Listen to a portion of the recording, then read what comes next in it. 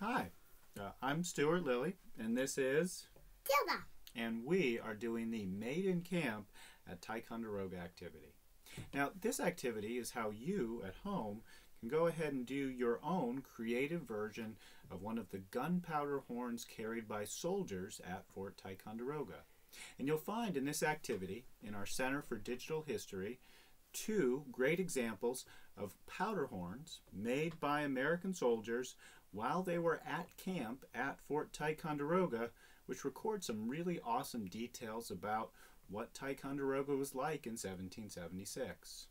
Now, in order to do this activity, we're going to need some supplies. Amongst those, we're going to need bananas, which will stand in as our edible version of a powder horn.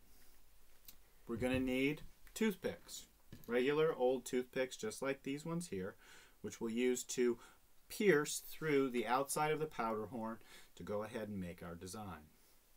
You're going to need a little bit of food coloring, which we'll use to stain the marks that we'll make.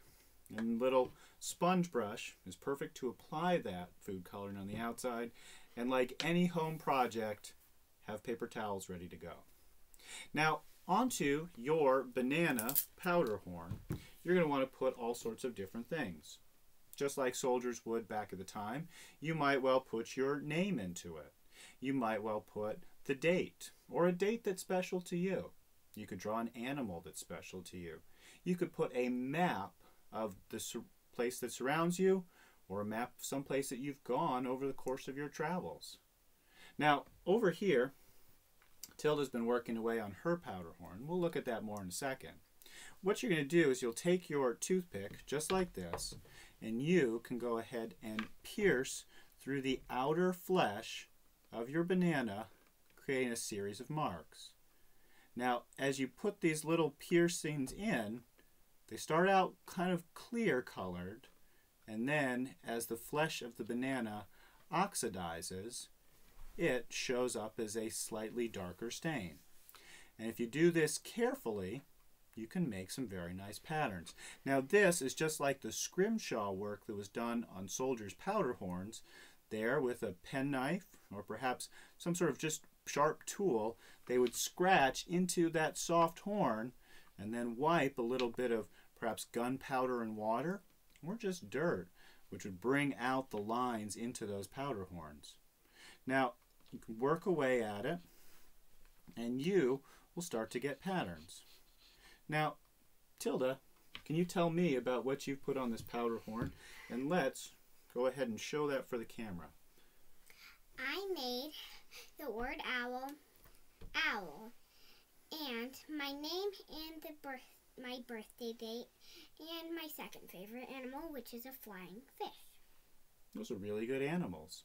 Now, once you've put your markings into that powder horn, the last thing that we want to do to make them really show up, we're going to take just a little bit of our food coloring dye, whichever is your favorite, put a couple drops of that onto our sponge brush, and then just to make that show up a little bit better, you take that, wipe it right along the surface of where those markings are, and now you hold that. The most important job a parent can do, clean up with some paper towels. We wipe that on off, and voila, we get all of our markings. So, it's a fun way that you can make your own edible version of a soldier's powder horn, just like those carried by American soldiers at Fort Ticonderoga, and ones which we still have in our amazing collections today. I just want to thank you and wish you good luck as you do one of the fun activities in our Center for Digital History. So thank you. Want to say bye? Bye. Bye.